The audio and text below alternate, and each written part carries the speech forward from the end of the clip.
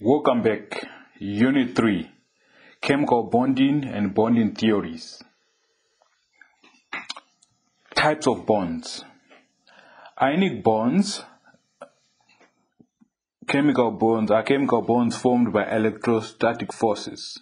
So they are chemical bonds formed by electrostatic forces that exist between ions of opposite charge. Opposite charge, which means positive and negative. They typically occur between metal and non-metal. Covalent bonds result from the sharing of electrons between two atoms. They typically occur between non-metals. Non-polar covalent bond occurs between two atoms with comparable electronegativities, resulting in covalent bonds with equally shared electrons. Polar covalent bonds are formed from two atoms with a difference in electronegativity, resulting in covalent bonding where there is an equal sharing of electrons. That is, the electrons are drawn closer to the nucleus of the atom with the stronger electronegativity. Coordinate covalent bonds are formed between two atoms in which both electrons are donated by a single atom. So, a recap. So, ionic bonds they occur mainly between non-metal and metal. So, these are like can be sodium chloride, like this metal and non-metal. Then covalent bonds, there are three types. They are non-polar, which means the atoms will be having the same comparable. It can be the same atom or comparable atoms with the same electronegativity. Then polar bonds are formed from two atoms with a difference in electronegativity. Then coordinate bonds, they are formed when one atom donates all the electrons to form a bond. So here is a summary. So ionic bonds, electronegativity is typically above 1.7. Then for polar covalent bonds, it's below 1.7. Then for non-polar, it's approximately 0, as you can see here. So polar just means it has got a charge. So the polar, it means positive and negative. But these ones will be a bit weaker as compared to the ionic bonds. So here's an example of a hydrogen atom. You can see, since it is the same hydrogen here and hydrogen here, you can see these ones, they form weak, like attractive forces between them, because they are the same atom. So it's more like a balanced one. So you can see there to be the nucleus, and this nucleus, they repel each other, and the electron and this electron, they repel each other. So they form more like a balanced compound. So these ones, you can see this is the bond length. So the bond length also has got a contribution to the strength of the covalent bond between the two. But this shall be discussed later. So as you can see, this is a hydrochloric acid. Hydrochloric acid. You can see the chlorine is a bit larger than the hydrogen atom. So the most of the bond length is towards this atom, because it has got a larger size than the hydrogen bond. But you can see they are forming some weak forces between them. So it's more like a polar covalent bond. So Lewis dot symbols. The valence electron configuration of the constituent atom of a covalent compound are important factors in determining its structure, stoichiometry, and properties. So the electron configuration is how the electrons are shared between the two atoms. That determines the structure, stoichiometry, and properties. Stoichiometry is how it reacts with other compounds and in those chemical reactions. So point number 2, for example, chlorine has got 7 valent electron with 1 short of an octet. Remember what we did in the previous chapter, the octet rule, you must have 8 electrons to form a balanced or a noble gas configuration. So as you can see here, chlorine, it has got 7, 2, 4, 2, 4, 6, then 7 here. So it's missing 1 here, and so it joins with another chlorine to form chlorine gas. So chlorine gas like this. So basically they share this one to form a balanced electron configuration. So 2 electrons can share their unpaired. So this is the unpaired one. They are unpaired electrons by making a covalent bond and forming chlorine gas. So each chlorine atom is now has an octet, which means it has got 8 electrons surrounding it. So basically, this is how you show it using the Lewis dot symbols. So this is the Lewis dot symbol. So when you're asked to draw maybe a certain compound using Lewis dot symbols, that is how you do it. So they normally use, for one compound they use dot, and the other one they use X, in case they are different atoms. Let's say the other one is chlorine, you'll be using dots, then the other one maybe is hydrogen, you'll be using dots. So it will be more like for chlorine, let me draw it like this. This will be for hydrogen. So like this, so they form a hydrochloric acid like this from the previous. So hydrogen has got 1, which we are representing using an X. So let's move on to the next slide. Formal charge. Formal charge compares the number of electrons around a neutral atom versus the number of electrons around an atom in a molecule. So formal charge is basically like you want to assign a charge to each atom or element in a compound. So when you're asked to calculate formal charge, this is the formula. Formal charge is equal to number of valence electrons in free atom minus number of lone pair. So lone pair, we demonstrated, then half the number of bond per electron. So for example, we've got ammonia.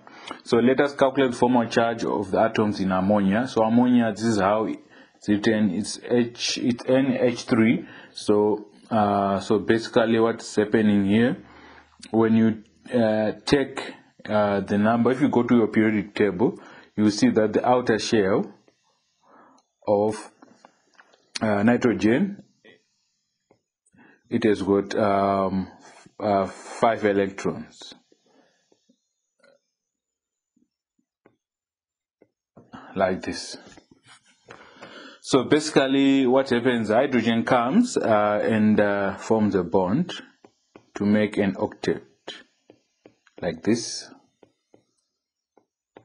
So this is how they are bonding here, but here we are using the Lewis dot. This is they are just using this line to represent this bond.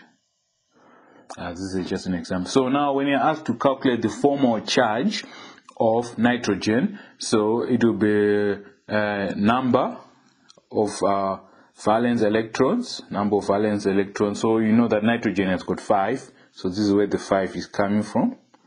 Then minus number of lone pair. So nitrogen has got this lone pair, which has got 2 electrons. So minus 2, as you can see here. Then half, this is the half number of bonds. number of bond per electron. So we've got 3 bonds, which means in each bond there are 2 electrons, so that's where the 6 is coming. So it will be 5 minus 2 minus 3, which gives you a 0. So the formal charge of nitrogen is 0 in this case, or 0 depending from with the school you went to. So this is how you calculate the formal charge. So basically that's it for the formal charge. Then you should also know that there are double and triple bonds. So depending on the electron configuration and the properties of the elements you are dealing with, a nitrogen can form single bonds, double bonds, or triple bonds. So it's just something you should know. So as you can see, when you calculate like this, you can see that nitrogen in this element has got a positive formal charge, but in this configuration it has got a neutral formal charge. So for example, remember we are this one we have already dealt with it in the case of ammonia. So hydrogen here, we've already dealt with it and we found that it has got a neutral charge, 0. So this is the same case with the other ones. So for example, let's calculate this one. So number of free electrons in the, remember, valence electrons in the free atom, remember, since it's nitrogen, we already discussed, is 5, minus a number of lone. So in this case, it is also 2 lone electrons. The number of bonds, there are 3, so it's 6. So it goes back to 0 as well. So that's why we are saying nitrogen has got a neutral. So there are 3 options or 3 possibilities. There's a positive charge, formal charge, negative, or a neutral, which is 0. So they normally just say it is a neutral charge. So basically that's how it is. So let's move on. So there are resonance structures. Sometimes even when the formal charges are considered, the bonding in some molecules or ions cannot be described by the Lewis structure. So remember, the Lewis structure is the one we showed you in the previous slides. So for example, we've got such as in the case of ozone. So ozone is formed by 3 oxygen atoms, an allotrope of oxygen with a V-shaped structure and an angle of 105. So that's so basically what they're saying is a V-shaped structure with an angle of 105 degrees. So this is the angle we are talking about. So now when you speak of resonance structures, they can change, which means electrons can move from one atom to the another. So as you can see, let me rub here. As you can see, in this case, this oxygen atom has got 6 free electrons, but in this case it has changed, it has moved to this side. So now the bonds are also changing, as you can see here. So resonance structures, they can change, the bonding structure can shift. So now for the Lewis structure, it can be affected. That's why we are saying for some of these resonance structures, the Lewis structure of describing these compounds is affected. In that case, it means you cannot have a single Lewis structure to describe it. So in this case, it will be having 2 forms at any given state, which means it changes from time to time. So the double-headed arrow indicates that the actual electronic structure is an average of those shown above. So this is double arrow. So it shows that since it is changing from this to that at any given point, so they're saying the average of those 2 above is the structure. So the position of the atoms is the same, but the position of the electrons is different. So that I was trying to explain to you, that you can see the oxygens, these ones are not moving, they are the same, but the bonding which is happening between, so it's electrons which are moving from one atom to the other, you can see. So in this case, if you, let's say we are examining the one in the oxygen in the middle, you can see you are examining the oxygen in the middle. So let's look at this one. So if you look at this oxygen in the middle, on the one on the left here, you can see it has got the double bond is on the left, but on the second one it's on the right. You can see. So then when you look at this one, on the left has got 11, 2 lone electrons and a double bond, but on this one it's got 6 lone electrons and a single bond.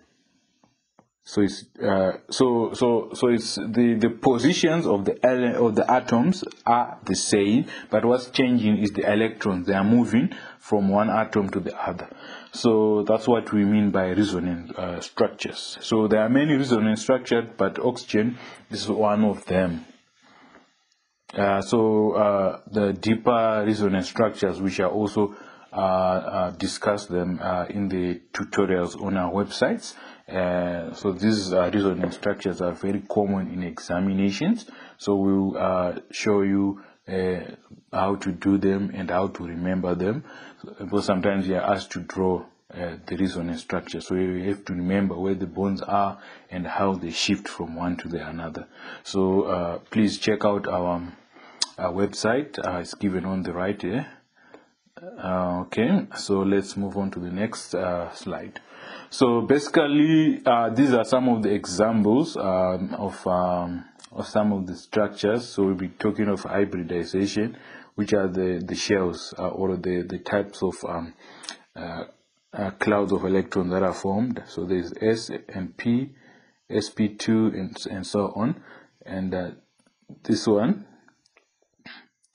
we'll be talking of a lone pair. This one we'll be talking of molecular geometry. So when you say linear, it means it will be having a linear structure. If we are saying trigroup, it will be like more like a triangle or something like that.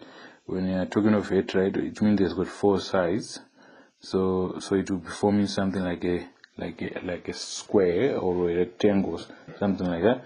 So the molecular geometry, you can see the angles between the atoms. It's 180. So this is something just interesting to know, so that when you are drawing some of if you are drawing like this one, you already know that it should form a T shape or something like that. That's how we should. So remember, these are examples,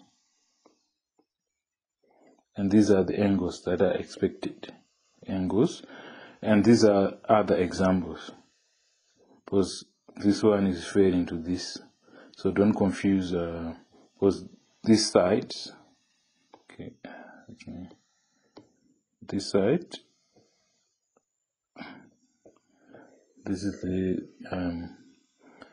is the whatever the division, so that you don't confuse. But it's just something that you should know, and is available in some of the chemistry textbooks. So basically, this is what we cover on the Unit 3. So if you want more intense tutorials on this, you can check out our website. If you have any questions, leave them in the comments, or use our email there. Then we can do our best to respond. Thank you for watching, and have a great day. Bye bye.